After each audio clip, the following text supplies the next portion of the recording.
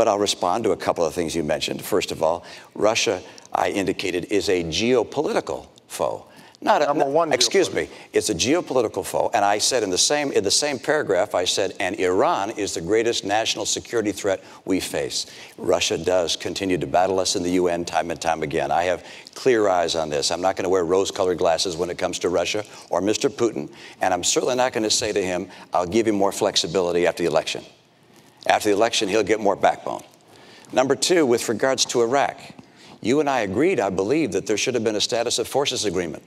Did you? True. Oh, you didn't? You didn't want a status of forces agreement? No, what I would not have done is left 10,000 troops in Iraq that would tie us down. That certainly would not help us in the Middle East. I'm sorry. Look, you actually, there was an effort on the part of the president to have a status of forces agreement, and I concurred in that and said that we should have some number of troops that stayed on. That was something I concurred with. That was your posture. That was my posture as well. You thought it should have been 5,000 troops. I thought it should have been more troops. But you know what? The answer was we got no troops through whatsoever. This is just a few weeks ago that you indicated that we should still have troops in Iraq. No, I didn't. I'm sorry. That's just, you made a major speech. I indicated that you failed to put in place a status of forces agreement at the end of the conflict that existed. Governor, here's one thing I've learned as Commander-in-Chief.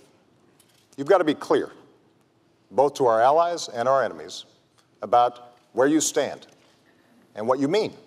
Now, you just gave a speech a few weeks ago in which you said we should still have troops in Iraq. That is not a recipe for making sure that we are taking advantage of the opportunities and meeting the challenges of the Middle East. Now, it is absolutely true that we cannot just meet these challenges militarily. And so what I've done throughout my presidency and will continue to do is, number one, make sure that these countries are supporting our counterterrorism efforts. Number two, make sure that they are standing by our interests in Israel's security, because it is a true friend and our greatest ally in the region. Number three, we do have to make sure that we're protecting religious minorities and women, because these countries can't develop unless all the population, not just half of it, is developing. Number four, we do have to develop their economic capabilities. But number five, the other thing that we have to do is recognize that we can't continue to do nation building in these regions.